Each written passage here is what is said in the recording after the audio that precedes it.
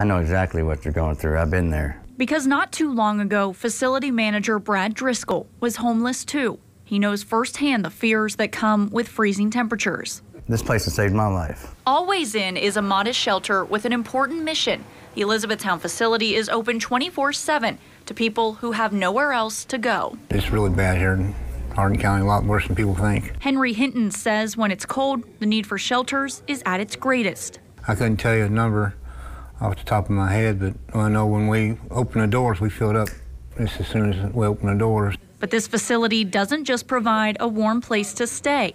The staff's goal is much bigger than that.